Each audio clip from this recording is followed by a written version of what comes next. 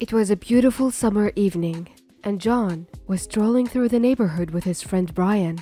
They were chatting and enjoying the cool breeze when John noticed something odd around them.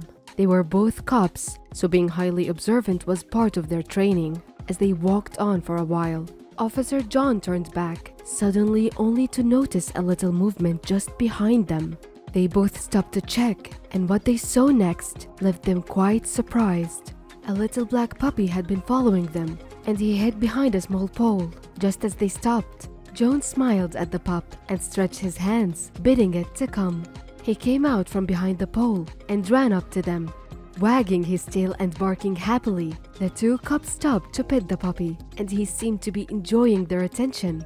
Officer John had noticed that the puppy had no collar or tags, and he guessed that it was a stray.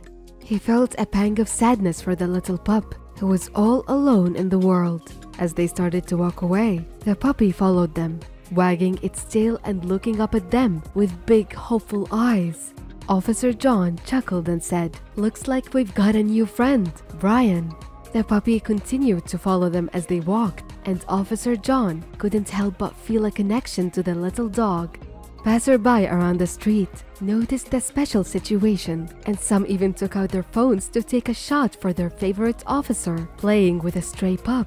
John had always loved animals, and he felt a sense of responsibility to take care of the puppy. They stopped in a park, and Officer John started to play with the puppy, throwing a tennis ball for it to chase. The puppy ran after the ball with all its might, its tongue rolling out of its mouth in excitement. Brian laughed and said, "Now you've really got yourself a new partner, John." Officer John couldn't deny the feeling he had in his heart. He knew he couldn't just leave the puppy behind, but he also knew he couldn't take it with him to work every day. He thought about what he could do and eventually decided that he would try to find a home for the puppy. Over the next few days, Officer John asked around the neighborhood to see if anyone knew who the puppy belonged to. He even put up flyers, but no one came forward to claim the little dog. As he walked through the streets, the puppy continued to follow him, wagging its tail and looking up at him with its big, hopeful eyes. This puppy was not just adorable, but also a determined one, and he seemed to know that Officer John was a good man. John also found himself looking forward to seeing his little friend every day, and this little puppy was always at their favorite spot waiting for him. One day, as they were walking, Officer John realized that he didn't want to let the puppy go. He knew it was a big responsibility, but he also knew that he could provide a good home for the little dog.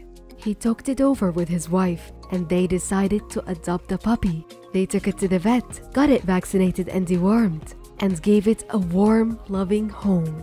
The puppy thrived under their care, growing stronger and happier every day. Officer John named him Lucky because he felt lucky to have found such a great companion. Lucky quickly became a beloved member of the family, and Officer John's colleagues at the police station would often ask about him.